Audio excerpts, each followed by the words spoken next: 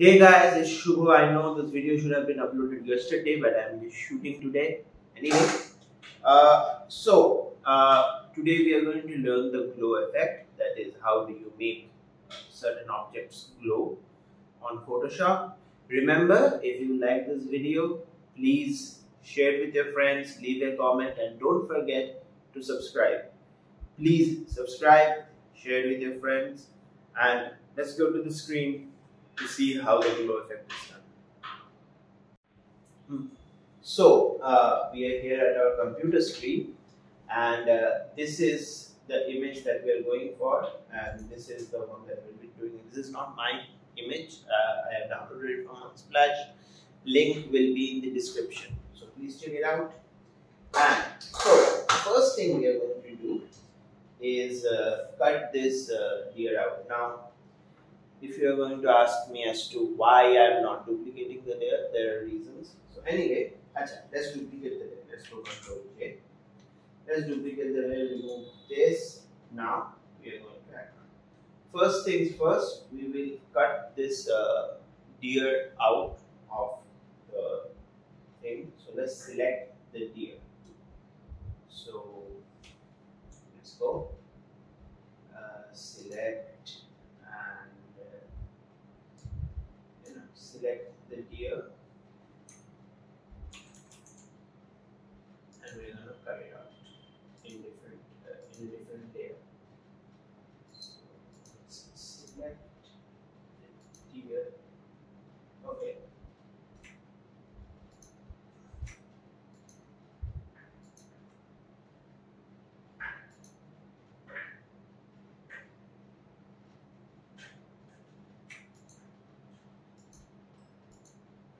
You know what? Let's not do it this way. Let's find a better way. So, we have this. We're going to make the background disappear for some time. Take the magic eraser tool and delete the entire sky. That will be a much better way of separating the deer, because it's having a hard time selecting the antlers from the background. I don't know why. Do this, everything is selected, cut out. Okay, fine. Now we are just going to select the deer. Now that the background is over. Now that the background is gone, I don't think there will be a need for, there will be any problems selecting the thing. So we're going to go here and expand this and select this elk. Is this a deer or an elk? Let me know in the comments. Is this a deer or is this an elk? Anyway, so the animal is selected. We're going to cut and paste it to a layer. Control Shift J is the command, and we don't need it anymore. So this is the part that we'll be working with. And now we will separate the horns. Use the same selection tool. Just select the horns. Just the horns. We don't want anything else. And make sure the horns are properly selected. There's nothing that we don't want in there. So we're going in. Control. Okay. Take the much. Control. Remove it from selection. Add it again. So make sure that everything is selected. We just hold on.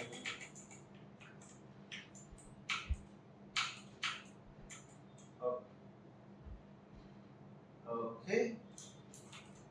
I thought we just deleted a pixel. Let's do the selection again.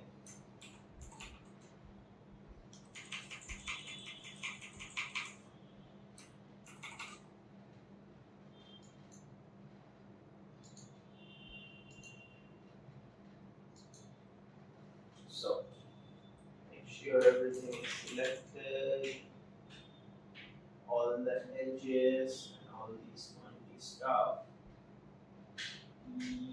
Yeah, good. Control Shift J, remove this, and then we're just going to select the horn. just the horns, the antlers, whatever you want to call it. They're not horns, they're antlers. Anyway, so just hold Alt and just remove the selection from there. Good.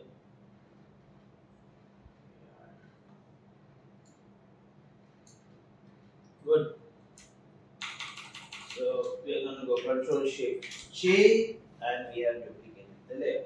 Okay. Now that everything is done, this layer is not needed anymore. And I think I can delete this part as well because it will not be needed. Eraser tool, select this layer, increase the size. You are not needed either.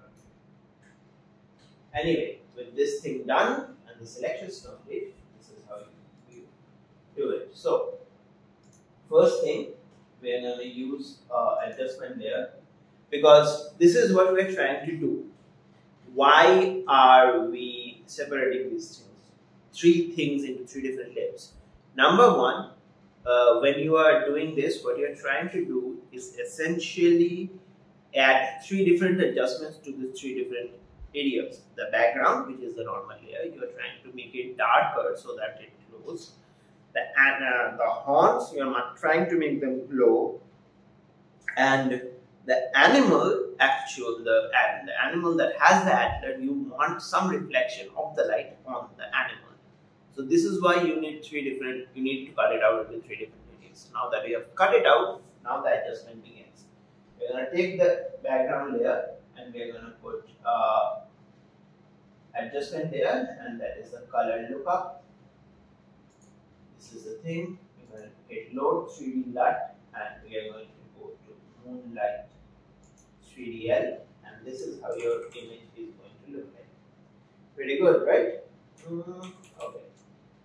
Now we are going to go to this layer and then hit another adjustment layer, and we are going to go to, let's say, curves and curves. Okay, good.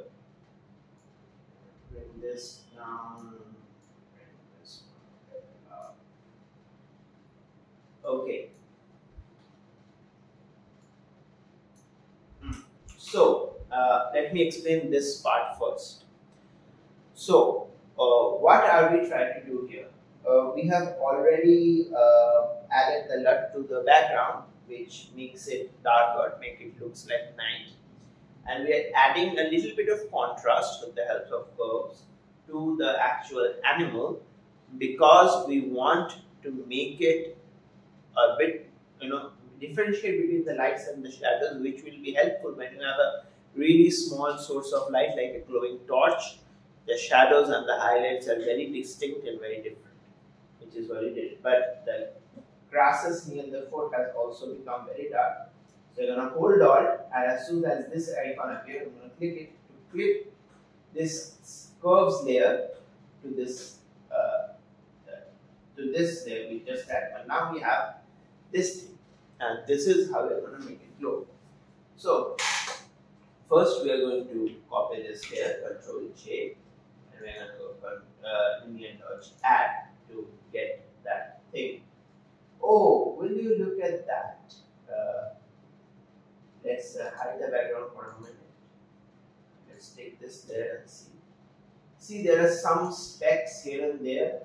So make sure that when you are working with,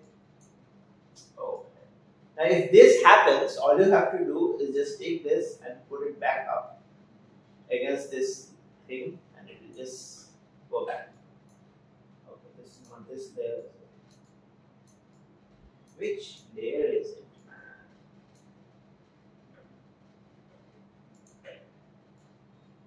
Okay, so this is from this layer.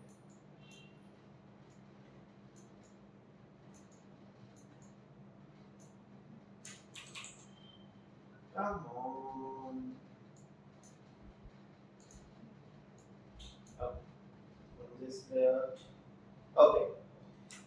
Remember, selection is important. As you can see, sometimes getting the selection right is very difficult. Anyway, we have copied these layers and we're going to go to linear dodge add, that's the blend mode, and this will turn your horns into looking like this. Now I'm going to come up with the different blend modes very soon. Anyway, so then we are going to blur it. So the first thing we need to do is turn it into a smart object. Why a smart object? Because we want our changes to remain editable. So we're going to go to make. So we're going to go right click and okay, let's say rasterize there, and we're going to hit right click and you're going to see convert to smart object. Click this and this icon will appear. So let's go to filter and blur and Gaussian blur. So for our first layer, we're going to keep it around 3 and 4. Okay. Second layer, we're going to go the same thing, convert to smart object, go to filter, blur, Gaussian blur. Where is it? Let's just zoom in. Yes.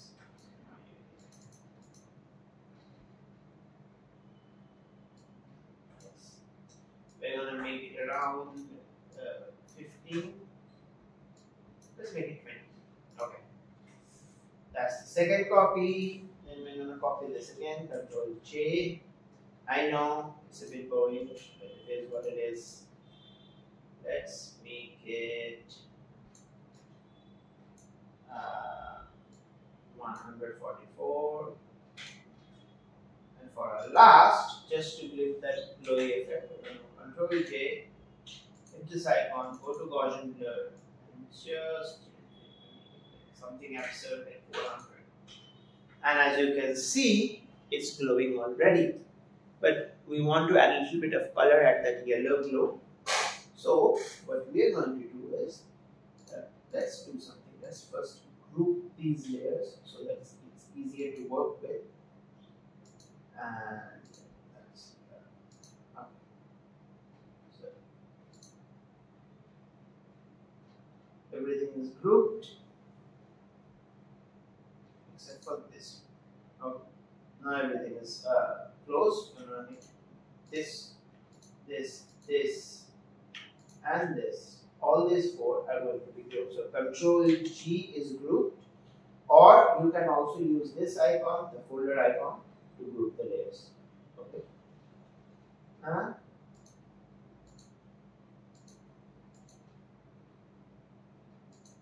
Okay, good. Okay, now that's good. I don't know how this blend mode became passed through, but anyway, we're going to go to adjustment layers and we are going to choose hue and saturation. Take this colorized box because we want to put a color onto it. But as you can see, as soon as I put the colorized tick, everything becomes red. So we're going to hold Alt, bring your mouse just between the lines, and you'll see this icon, click it, and it gets flipped to the layer, which is the horn. So I've already tested it.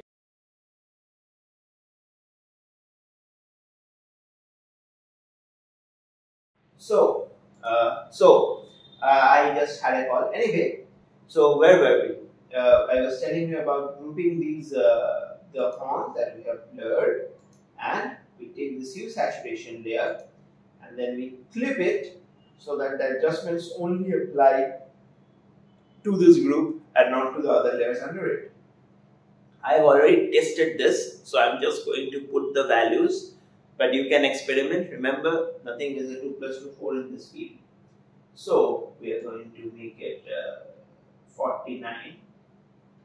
Remember, I am doing this because I have already tested it through. Make this 80, make this plus about 30. Okay. So this is how it looks. You can choose whatever you want to do with it.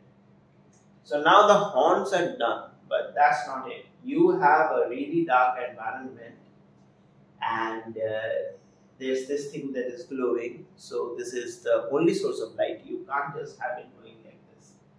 So you will have to make it glow when make the other parts of the animal glow too. So we're going to hold this, copy it under the curves. Now, as you can see, the entire elk is now yellow. Again, we don't want that. We only want the light to be on parts of it. So what we're going to do is we're going to use a layer mask. So as you can see, the mask is already here. We're going to hit Ctrl I to invert the layer mask. Remember, it's black. Black hides, white shows. So we are going to take the brush and make sure your brush is soft round and increase the opacity to around 30%. Again, I am doing this because I have checked it and this works for this image. On a different image, your requirements will be different. So, yeah.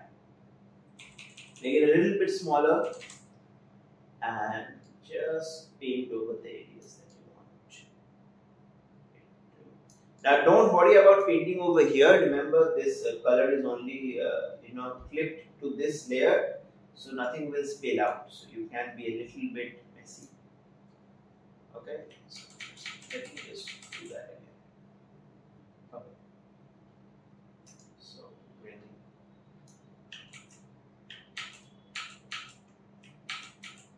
What happened? Yes. I think we'll have to do it again. So use saturation, colorize, flip it.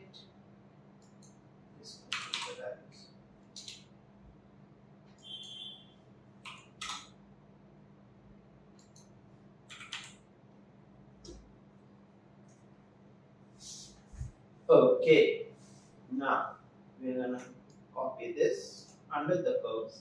Just click, and we're gonna invert the mask. Control I. Take the brush, lose the opacity, down the opacity, down the flow.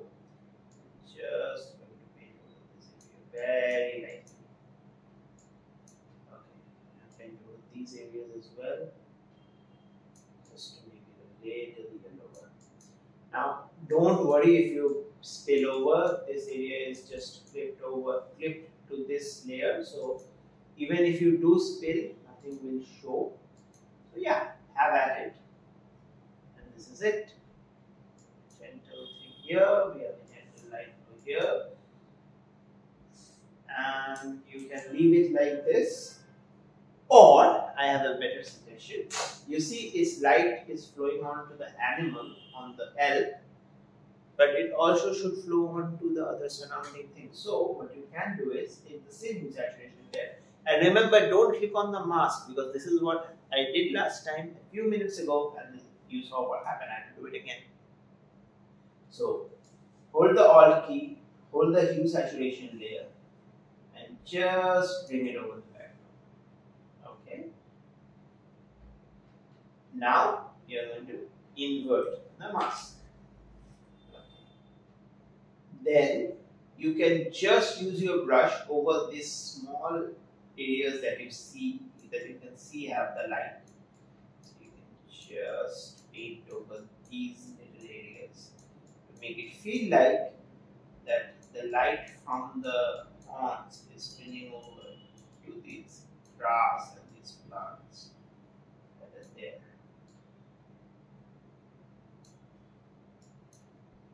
Right? So that's it. How do you like it? Please let me know. And yes, I did mess up a little, but anyway, it happens. Remember, experimenting is important. Please try it on different images at different places and see what works for you. But here are the 3 things that you must remember. Number 1, your surrounding or the main image must be darker to make the glow more effective. Number 2, it is important that you make the horns lighter, so you can use the screen, the linear dodge, anything that comes under the light section of the blend modes. But mostly linear dodge works. There are many things. I have lost count. Another thing that you have to remember is you must blur the horns to get the glow effect, like it's radiating out, and you will also use the same color that you have used on the horns put on the actual buffalo or the elk that you are trying to paint. And if you can, put some light on the surroundings as well. It makes it look more natural or authentic. Remember, Photoshop is not about going to extremes. If it doesn't look natural, if it doesn't look seamless, it's not good. Try to make your edits as seamless and as authentic as possible. With that said, if you like the video, please remember to drop a like, subscribe, share it with your friends, and leave a comment below about what you want to see next. A lot of you are watching, not leaving comments. Please leave a comment down below. It helps a lot. Thank you so much. I'll see you in the next one.